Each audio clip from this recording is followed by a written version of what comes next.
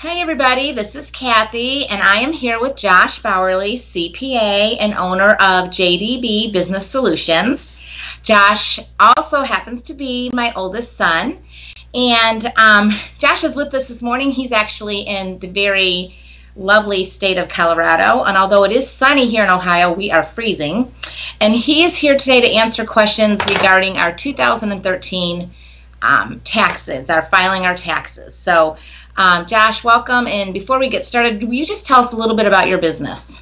Yeah, so thanks for having me. Excited to talk about everyone's favorite topic, taxes. Just to tell you about my business, we got started about a year ago. I was in a CPA firm, and I kind of noticed that small business owners didn't really have many options when it came to taxes. They could go to our CPA firm, they'd pay $1,200 to $1,500 for us to prepare their taxes, and then get no help the rest of the year, unless they wanted to pay a $250 hourly consulting fee. Or they could go somewhere like H&R Block, or any of the other seasonal chain tax shops, which you're not really getting the qualified help you need. I mean, a lot of their preparers are people who had 2 weeks of courses to learn how to do that. And then you still wouldn't get any help throughout the year. So they were kind of stuck. Either go the cheap route with not a qualified person, or pay huge amounts for a CPA firm. So I started my business to kind of try and be in the middle there and give them more options. I specialize in working with small business owners, with entrepreneurs, and our goal is to give them that qualified help they need from a CPA, and also keep it affordable for them, and give them help throughout the year if they need it at a rate they can afford. Okay, so gosh, really, that's interesting. So you're saying the only difference between me and someone that works at H&R Block is a 2-week course? A lot of times, yeah. Yep. Holy schmoly. Okay, well, good to know.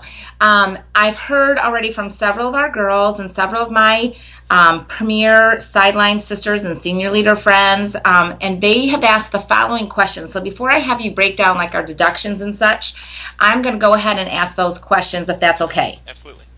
Okay, so first of all, they want to know, at what point should we use a tax preparer? Yeah, so in my opinion, as soon as you own a business, you absolutely should hire a CPA to do those taxes for you. First of all, the IRS estimates that the average small business owner who tries to prepare their own taxes spends 16 hours on it. So even if you know what you're doing and you're confident you're getting things right, do you really want to spend 16 hours doing that? I mean, how much is your time worth to you? That's the first question. The second thing is, most people don't get it right. I mean, we just knocked H&R Block a little bit, but we've all seen their commercials that the IRS said people who prepared their own taxes last year left $1 billion on the table. Okay? So a CPA is going to get you those deductions that you couldn't have gotten yourself, or they're going to prevent you from taking deductions that you're not entitled to, which is going to cost you money when the IRS comes back and says, no, you're not taking those, and by the way, here's the interest and penalties you owe. So we're either going to save you money getting you deductions, or save you money from the IRS coming after you for deductions you couldn't take. Does that make sense? Yes, yes. Okay, Yeah. so then is it, a lot of people want to know, is it worth paying someone to prepare your taxes? Yeah, absolutely. Like we just said, not only do you have the time factor, you also have that you're probably going to miss something that you could have taken, or take something that you shouldn't have taken. So in almost every case I've seen, people have gotten well more than their money back by hiring a qualified person to prepare their taxes. Have you ever found mistakes when you get a new client? And if so, like, is there like a leeway or a time period like that you can go back? Yeah, so we do offer a package where you go back and review it, and we'll talk about that, I'm sure. But you can go back up to 3 years from the deadline of the taxes to get a bigger refund. Now, if you owe the IRS money, they'll let you go 7 years to pay that money. But if they owe you money, you get 3 years. Okay, so your 2013 taxes are due April 15th of 2014, which means you have until April 15th of 2017 to go back and claim a bigger refund from your 2013 taxes. And we have found, just to give you an example, we did one a few months ago. We looked at his tax return from last year, which he tried to prepare himself, and he'd made a $30,000 mistake. We actually got the IRS to send him a check for $30,000. Now, most of you probably aren't making $30,000 mistakes, but I mean, $1,000 here, $500 there, it all adds up, and you're going to get more back than you paid generally. Okay, so that alone probably makes it worth it, I'd say. The next question I hear is they're asking, are you accepting any more clients? They're going to watch this and they're going to think, well, gosh, I'd like to go to Josh. Are you even offering, have any room? Yep. We do have some room for new clients this year. We can only take on a certain amount each year, so if you are interested, please contact us quickly. But yes, we are taking on a few more clients this year. Okay. And then what about your charge? What do you typically charge? Yeah, so I can't really give a price over this. It's so specific on your situation, how organized you are, what you have going on. I will say that I do give a 50% discount to Premier people from my typical rate, but we do offer a 15-minute free consultation to kind of give you an accurate estimate of what your taxes are going to be, so you know up front what we're going to charge you. Okay, great. So someone could call you, kind of tell you their situation, and you could say how much it's going to cost, and then they can decide. Exactly. Perfect. Now, the next question was, what do you offer any kind of a package for those individual that maybe have more than one? Maybe they have more than one business. Maybe they have a business and their spouse has a business. Maybe they own properties. That's a little more detailed of a tax return. Do you offer a package? And if so, tell us about it. Yeah, we do. This package would be for, like you said, people who maybe have more than one business. Them and their spouse have a business. They have rental properties, or maybe their business is just getting very big very quickly, and they want more help than just the tax return through the year, right? So what we do are the first part of it. We're going to prepare your 2013 business and personal tax returns. So if you have two businesses or one business, whatever it is, we're going to prepare the businesses and the personal. The second part is we're going to do what we talked about before. We're going to go back and look at your prior year returns and see if you made those mistakes over the last 3 years that could get you more money. This would be especially true if you try to prepare your own taxes. We'll go back and look at those for you, see if we can catch anything to get you more money back. The third thing is a lot of people, once they get to a certain point, they want to be in a business entity, whether it's an LLC, an S corporation, a sole proprietor, whatever it is. We'll look at that for you, tell you whether you should be in one, and then advise you on how to get started in that. And then the fourth element is we're going to give you 30 minutes of consulting every month for the next 12 months. So if in June you have something going on, you want to know what the tax consequences are, you give us a call. We'll talk to you about it for a half hour. You don't have to worry about paying an hourly fee. We're not going to nickel and dime you on that. So it's going to take care of everything you need for the entire year, and it's at one price of $995. Oh, wow. Yeah, that is true because sometimes I know like when we started our business before had your business, there were a lot of times when just getting my taxes done by a CPA, I really wanted to have that ongoing being able to talk with him. So that includes all that. Exactly. Yep. Perfect. And then lastly, the biggest question I'm getting right now is, well, gosh, I am looking for someone to do my taxes, but your son lives in Colorado. What do I do? So do you have clients that live out of state? How does that work? Yep, yeah. Most of our clients are from places other than Colorado. And the way it works is you can either just scan and email us your documents, which is what most people do, or some people don't like using the computer. They don't trust sending their stuff online, so they just send it to us by mail. Either one's fine, but we can definitely work remotely. The great thing about that is you never have to leave your house. I know you mentioned how cold it is in Ohio right now. So Yes. how great would it be to just scan those documents, email them to us. We'll email your return back, never have to leave.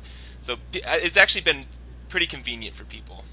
Awesome. And so then you recommend, I know you have told us the three things that IRS wants are the three top things are documentation, documentation, and documentation. Yep. And so if we were to mail or scan or whatever, we should always keep a copy. Is that correct? Absolutely. And the thing is, you don't have to send us your box full of receipts. All we need to see are your final numbers. So however you get your final numbers done, you send those to us, you keep your receipts, and always keep a second copy of everything, whether you're sending it to someone or not. Okay, now that helps answer those. Now let's talk about deductions. And speaking of receipts, what is the best method or organization on how to organize our receipts? What do you recommend? What's easiest for tax purposes? Yeah, and this is pretty confusing for a lot of people who are new in their business. They kind of come to us and they have all their income listed as income and all their expenses listed as one big expense column. That's not the way the IRS wants it. They want to know where you're spending your money. They want categories, okay? So you want a category of office supplies where you're going to put all your printer stuff and all your paper and all your ink and anything that could be categorized as office supplies. You put into that category in one lump sum total. Your meals and entertainment, anytime you're spending money on meals, you put it into that category. Your auto expenses into that category. Your phone expenses into that category. So you want to categorize your expenses. That's the biggest thing people miss. Don't just give one lump sum, categorize them, and then total them. Okay, so then in our business with Premier, then we would probably have a jewelry show expense, like what our jeweler's share would go into, maybe invitations we sent out, that type of thing. Yeah, exactly. Giveaways to our hostesses. Yep. Okay. Yep. Okay, so let's talk about the most commonly missed or possibly the unknown deductions. Yeah, so the biggest thing I see business owners making is they don't understand that now that they're business owners, all these expenses that they had before they were business owners could become deductible on their tax returns. So your cell phone, which you were paying well before you owned a business, now you're using that cell phone in your business, and it's at least partially deductible. So you have to do an estimate of how much you're using it, business versus personal. Most people go somewhere in the range of 50 to 75% business, and then you can deduct that much off your total cell phone bill. So you paid $1,000 for your cell phone for the year, used it $75 for business. Now all of a sudden $750 of that cell phone bill is a tax deduction, even though you had that well before you had your business. Same thing with your home internet. You had internet before your business, but now you're using it in your business. So it's at least partially deductible. So I would go through and think of anything that you're using that you already had in your business, and we can try and find a way to deduct that for you. That's the biggest thing I think people miss, and it's one of the biggest advantages of being a business owner. Okay, great. Well, let's talk about meals. What do we deduct and how do we categorize that or whatever? Yeah, so they call it meals and entertainment. And this is anytime you're spending money on meals or small entertainment things that you're taking your clients out to. I know for guys a lot this is they'll take clients out to lunch and golfing. I'm guessing a lot of your jewelers aren't doing lunch and golfing, but there's probably things you are doing, right? You're taking them out to coffee, you're taking them out to lunch, taking them out to dinner. Maybe sometimes you do take them out to a movie or a play or some form of entertainment for these people that are either your jewelers under you or prospects that you're trying to get to have a show for you, maybe get in the business with you. Anytime you're spending money with them on meals and entertainment, it's deductible. And what you need to remember with this is they let you deduct the full. They let you deduct 50% of the full amount. But where people get confused is they give their accountant that 50% number. That's not what you should do. You should total the total number you spent. So if you went to lunch with a prospect, you paid $50 for you and her to go to lunch. You give that full $50, not $25. Your accountant will split it in half for you. But what happens a lot is people think, okay, I can only take 50%, so I'm going to give them $25. Then their accountant thinks it's the full amount, splits it in half again, and they're only taking $12.50. So always give your accountant the full amount for your meals and entertainment. Okay, good to know. Now, regarding your home office, that's another big one that people know that they can deduct, but they're not sure how. What does that mean? Yep. And it used to be in the past, they made it so complicated that people just didn't even want to bother with it. You used to have to keep track of all your utilities in your entire house, deduct or divide your square footage of your office divided by your home, then take that percentage of of your utilities. And yeah, it's just as confusing as it sounds. So a lot of people just didn't bother with it. So this year, in a rare act of common sense by the IRS, they've actually made it very simple. Now all you have to do is figure out the square footage of your office, and you get $5 per square foot. So the office that you're sitting in right now, if it was a 200 square foot office, you're going to get a $1,000 deduction. It's very simple. It's an awesome deduction, and now it's very easy for people to take.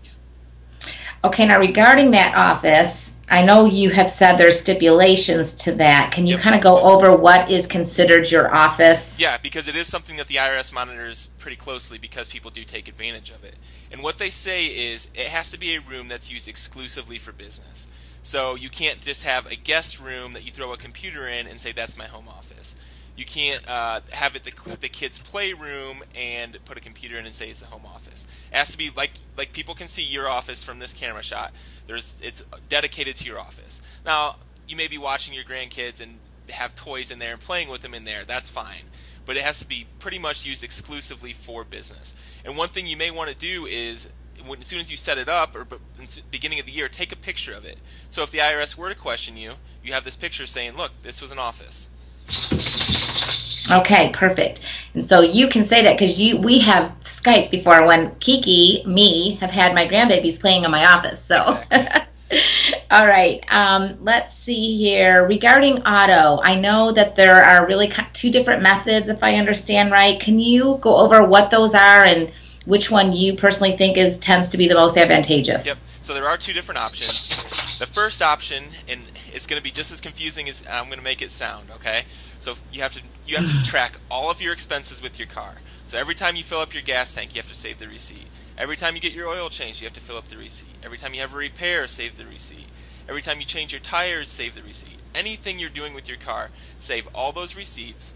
Then take the amount of business miles you drove versus personal miles. Take that percentage, multiply it by those total expenses, and that's the amount you can deduct.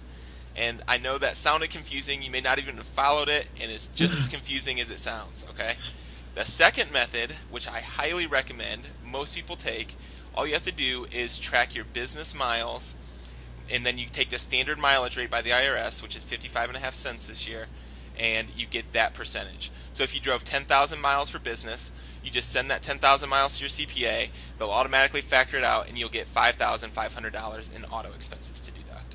So I highly recommend going the standard deduction rate. All you have to do for that is track your business miles. And did you say that the best way you suggest to track that? Yep. So the best way to do this is to get a mileage log for your car, and you have to have one for each car. A lot of people, I know, the husband and wife will each have a car, and the wife will take different cars for shows at different times. You have to have a separate mileage log for each car you use. And what you're going to do is all it has to show is where you went, what the purpose was, how many miles you drove, and the date. So right now, if you drove to Walmart today, it would say 1/29/2014, went to Walmart to buy printer ink. 25 miles each way, so 50 total miles driven. And you're going to want to use that every time you go on a business trip. And if you're watching this and you say, oh, I've never done that before, you're not alone. 90% of business owners don't do this, but it is something that's very important. If you're one of the unlucky few who gets audited by the IRS, it's a get out of jail free card if you have that mileage log. Oh, awesome. Okay, so now tell me, do we have to report jewelry show profits? And if so, how do we determine what the show profit is? Yep, so when you have a jewelry show, the amount that you're going to have to pay taxes on is the total amount that you receive for your show. So if you had a $1,000 show, they gave you $1,000. You subtract the value of the jewelry, which is usually 50%, correct? Mm-hmm. So you subtract that $500, you had a $500 show. Okay. If you had a $400 show, you subtract the $200 in jewelry, you had $200 in profit. So that's all you need to do for that. A lot of people make the mistake of trying to subtract their other expenses, like their supplies they had to bring, their mileage. Don't do that. You need to list those separately in the expenses, like we already talked about. Don't list that in your profit. For your profit, all you want is the total value of the show minus your jewelry value. Okay, excellent. Now talk to us about child care and the deductions we can get from that. Yeah, and this is a big one because this is an actual credit, not a deduction. And that's a tax talk way of saying it's a bigger refund. So what they'll do is if you bring your kids to daycare, you can get a credit for a portion of what you're paying that daycare. If you have a babysitter and they're over the age of 18, you're also going to get that same credit. And what you need to do to track that, if you go to daycare, they're going to be able to give you a tax form at the end of the year that has all the information you need. If you have a babysitter that's over 18, you're going to need their social security number, you're going to need their address, and you're going to need the amount you paid them. You might want to give them a heads up that you're going to report that because they're going to be taxed on that. But that only works if they're over 18. Okay, if you're having your 16-year-old neighbor watch them, you don't get that credit. So that's an important thing to note there. Okay. Now, what about paying our children to work for us? How old do they have to be, and how does that work? What do we pay them? Yep. And this is a great strategy. So they have to be over the age of 7 or older, and you have to be actually having them do something. So you can't just say, oh, I paid my kid $500 to file these papers. You actually have to track what you're doing. So say I had my 8-year-old son file some papers for me for 2 hours, and I paid him $10 an hour. Okay? And what that does is that's a business expense for you. So if you paid him $500 for the year, that's $500 less you're paying in taxes, and he doesn't have to claim it because it's under $600. If it's over $600, your child will have to file a tax return, but they'll be paying at a significantly lower rate than you are. So this is a great strategy to lower your tax rate. And the other cool thing about this is you can actually use the money you pay them to set up a retirement account for them. Because in order to have a retirement account, you have to have earned income. Now they have earned income. You can pay them $500, put all $500 in a retirement account for them because what 8-year-old needs a $500 check, right? So you're accomplishing two goals. You're getting a deduction in your business, and you're getting a retirement account going for them, which we all know is a huge problem. People aren't saving enough for retirement. So how cool to get them going at 8 years old or 10 years old or whatever. That's true. Now, would it work if you took that same money and set up a college fund? Absolutely. Yep, you can. So take the $500 they earn, the $1,000 they earn, put it in a 529 college plan, and just let it grow. Oh, awesome. Okay, so now, as you can see, I have a little someone who's joined us. This is Ruby Jewel Pearl. Okay, so Josh, Premier's really generous. They offer us, trips that we can earn, and they reward us with free jewelry. Why are these considered income, and how can we lessen our liability in these areas by using them as deductions? By using deductions. Yeah, unfortunately, the IRS does consider these free trips and jewelry as income, okay? You may not have received money from Premier, but they say, well, that trip that they gave you has a monetary value, and we're going to tax you on that. So the way it works is Premier will say, okay, we gave Kathy a free cruise. That cruise is valued at $1,000, so they're going to report $1,000 of income to the IRS. And that's not something you have to track. That's something that Premier will track for you. They'll issue you a 1099 at the end of the year that you just give to your accountant, and they'll figure that out. But it is something you want to monitor because there are expenses you can take to offset that. So when you go on those trips, all your costs to get there, all your hotel costs, your airfare, your driving, your meals, all of that stuff, we're going to use as expenses to offset that. Does that make sense? Yes. Now let me ask you this. For those of us in Premier who have a team, and if we earn jewelry certificates, but then we decide to run contests or reward our girls and give them free jewelry, how does that work? Can we then, instead of that certificate being considered an income, can we then offset that by running contests or whatever? Yep, absolutely. So there's a few ways you can do this. The IRS lets you give a $25 gift to any person, okay, and deduct it. So if it's less than $25 that you're giving someone, just list it as a gift. If it's more than that, we're going to have to call it something else, whether it's a hostess incentive or a contest for your girls. And that's something you'll want to talk with your CPA about specifically what to do. But we don't just want to call it a donation or a gift because there are limits on how you can deduct that. Okay. All right. Good to know. Okay. Now, a couple other questions that they've had is, what if somebody works a full-time job and they're self-employed? How does that work then for them, their taxes? Yeah. So it's actually no different, really. It's all going to be reported on your 1040 in some way. It's just various forms you have to use. And again, we go back to why you should hire a qualified person to prepare it for you. They'll figure that all out for you. All you have to do is give them your information. But the short answer is there's nothing to worry about there. It doesn't complicate things. It's not a problem. Okay. Now let's talk about dependents. Is there an age limit on claiming our children as a dependent? Yep. So as long as they're in school, you can claim them up to 24 years old. So if after high school they go to college, you can continue to claim them up to 24 years old. If they don't go to school after high school, you can claim them up to 19 years old. Okay? As long as you're still providing at least half the support for them, you can continue to claim them all those years. The one thing that you have to watch is only one person can claim that child. So if you claim them, they can't claim themselves. You can actually file a tax return and not claim yourself. And where we see a lot of people run into trouble, especially if they have children in college, is their child will go to prepare their own taxes, not tell their mom and dad, claim themselves. Then all of a sudden the parents go to do the tax return and it gets rejected because the kid they're trying to claim already claimed themselves. So the best strategy is to either have your child go to the same person you're going to, or to really communicate with them and say, listen, you can go do your own tax return, but you can't claim yourself. Okay.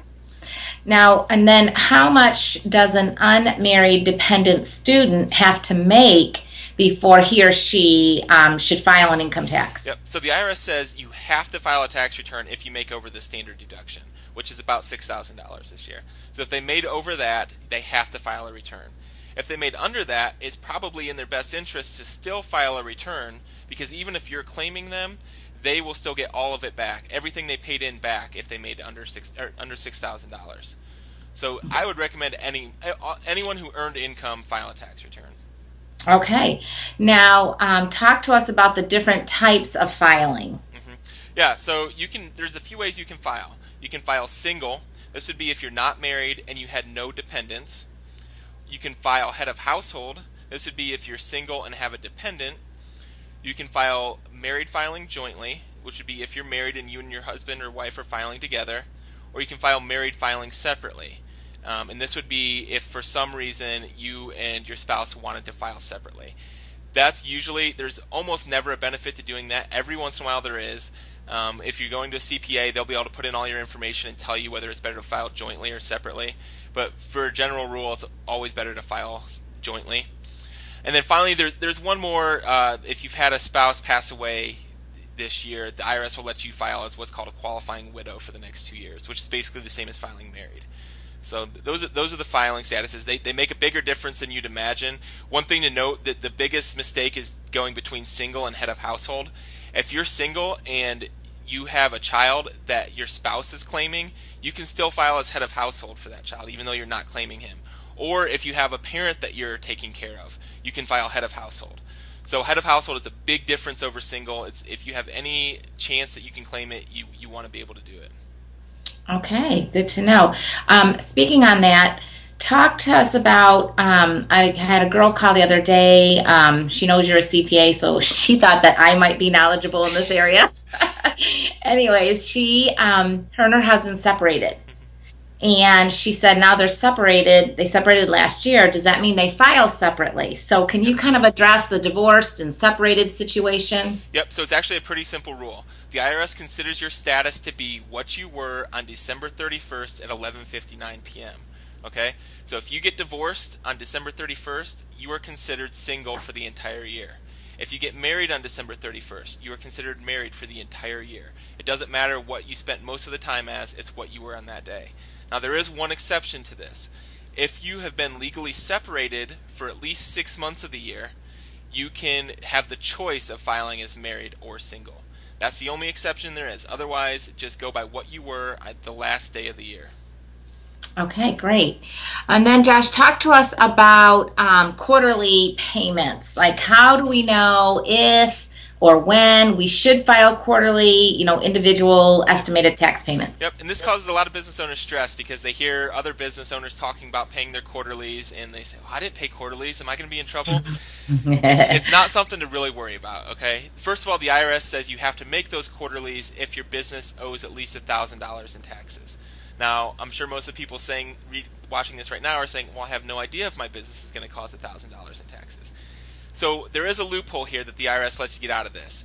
If you pay in at least as much as you owed last year, you don't have to worry about estimated taxes. And where this is helpful is if you have a job outside of Premier, or if your husband has a job, they're withholding taxes on your paycheck.